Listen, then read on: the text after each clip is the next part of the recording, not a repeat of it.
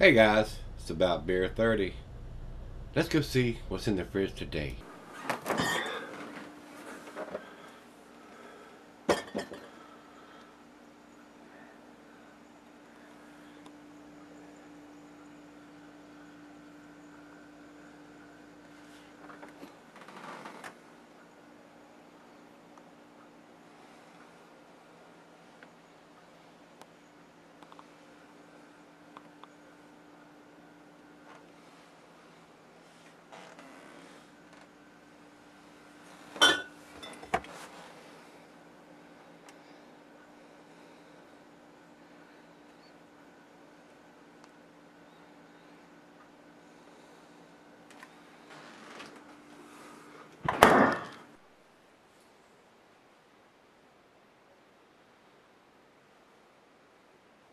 Hey guys, thanks for stopping by Gregsbeerreviews today. I don't know whether this is going to be a treat or it's going to be whatever.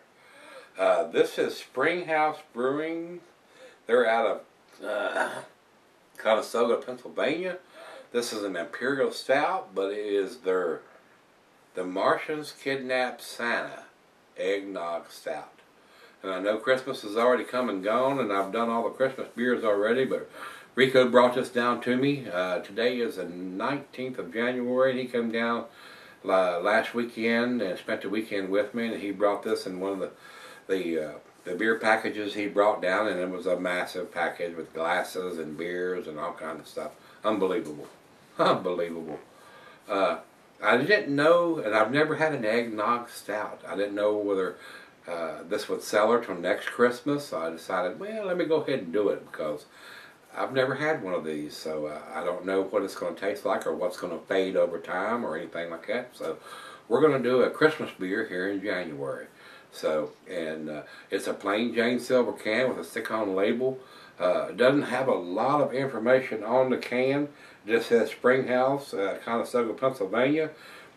And it's got their graphics on the front with a candy cane and some Christmas tree ornaments, and it says Eggnog Stout. And then it's got the government warning on the side, and that's about all the information. It doesn't have the ABV, the IBUs on the bottom. It does have canned on November 22nd of 2016. So not quite 2 months old, and for an 8.3% is what they're telling me here it is. I have no IBUs listed on any of the 3 sites that I use.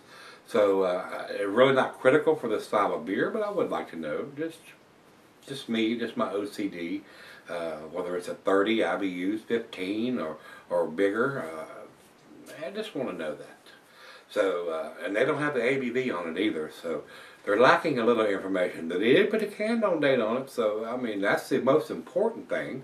But I would like to see an ABV and an IBU, and so we'll know.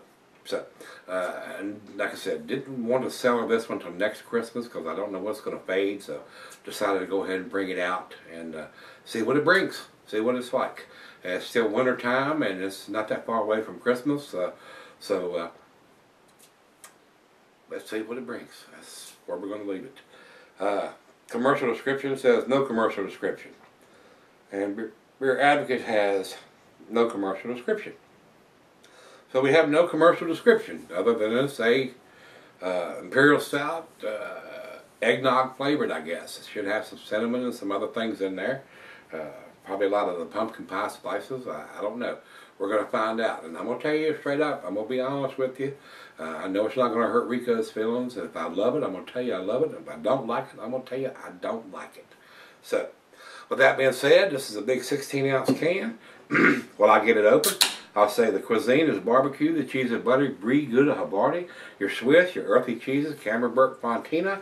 Goes well with your chocolate dishes, it says. And the meat is beef, shellfish, smoked meat, game, and grilled meat. Pint glass, Becker, 9-tumbler mug, style Sidel. I'm using my favorite. I'm not going to pour it all in there right now. And it says not recommended for extended cellaring unless ABV extends the average range, which it always says here. 8% or 8.3% does extend the average range, but I didn't want to lose any of the spices or what they're wanting you to have fresh. So another reason I went ahead and brought a Christmas beer out in January. So It's very dark, guys. No light is coming through it. It's pitch black. About a half a finger of head on the pour. Looks really good in the glass. Let's get a nose on it.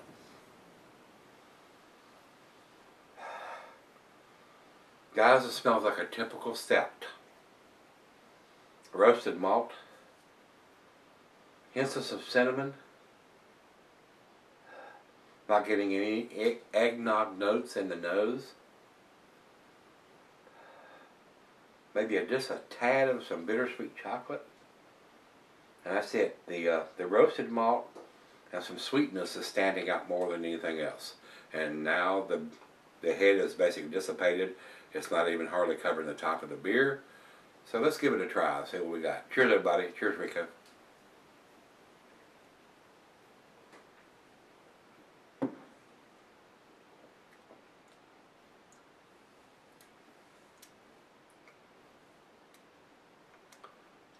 Well, tastes like a typical stout to me, guys. I'm not getting any eggnog influences other than a little bit of cinnamon. Roasted malt. A little bit of bittersweet chocolate.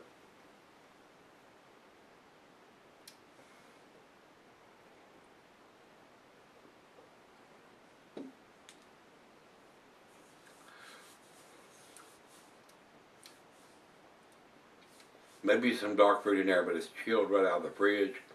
So we need to let it warm up and see if I can get anything out or any kind of eggnog. To me, guys, it tastes like a stout with cinnamon added. That's what I'm getting right now. So let's let it warm up and sip on it for just a little bit and see what we end up with. Maybe some of that eggnoggish qualities other than the cinnamon will come out once it warms up. Alright, guys, I'm back. Been sipping on about 30 minutes. Not very nice with the cigar that I was smoking outside on the deck. To me, guys, I'm not giving the eggnog. This is a stout with cinnamon. And to be honest about it, it's a little overpowering in the cinnamon. Not getting a whole lot of vanilla or anything else to do with eggnog. It's a cinnamon stout and a little overpowering on the cinnamon in the stout as far as I'm concerned. I'm glad they are dating the bottom of the cans. This probably would have kept till next Christmas, to be honest about it, now that I've had it. Maybe the cinnamon would have faded a little bit over time and it may be a little better next Christmas. Right now, I'm impressed. This is not an A beer, guys, to me. And to be honest about it, it's probably not a B+ beer. The alcohol is fairly well hidden. I'm not getting a lot of alcohol notes, but that tells me it's a fairly well made beer, but it's overpowering in the cinnamon. I mean, if you're a cinnamon fan, you'll probably like this. Final chug.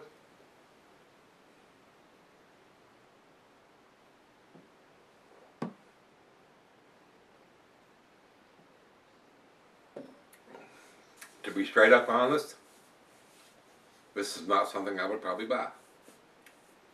It was very unimpressive to me. The only good thing about this beer, it has a date on the bottom of it when it was put in. Not enjoyed by, used by, freshest by, whatever that. A lot of the brewers are going to that, and I'm not a big fan of it, and I'm going to burn the butt up every time I see that kind of horse shit on a can or a bottle. Put the bottle on date and the can on date on it. Let us decide when we're going to drink it. Especially if it's an IPA or a double IPA. This is a stout, 8.3%. This beer is going to keep for a while, and it may be even better Christmas of 2017 than it was Christmas of 2016. Now here in January, decent, but not outstanding. Not world class by any means. The only thing favorable is it's got the canned on date. So I do appreciate them doing that. In my honest opinion, guys, I'm between a B and a B+. If it had the ABV on the can, I would probably go ahead and give it to B+. Since it does not, it's going to get to B for me. Numeric rating on this one, guys, is probably 87. That's where I'm going to put this beer. Over to Beer Advocate. Beer Advocate says it's 85, so I'm giving it better numbers than the guys over there are giving it. over to Rate Beer. Rate Beer says 89. I'm not giving it quite that good. So we're in between. We got an 85 and an 89. I'm giving it an 87. So I'm in between those two guys. And for our final check-in, we'll go over to Untapped. Untapped has it at 3.71. To me, that is B plus beer. So everybody's pretty much in agreement here. It's a B/B plus beer. If you like a cinnamon stout, you probably would give it a B plus, and you may enjoy it.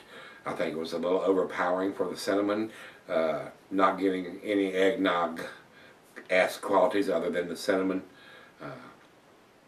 Unimpressed. I mean, I'm really unimpressed. So Rico, appreciate you sending it to me. Let me give it a try, give it a whirl around. It's okay. It's okay, guys. There are a lot better stouts out than this. And once you get to the bourbon barrel aged beers, they are tremendously better than this. So, meh.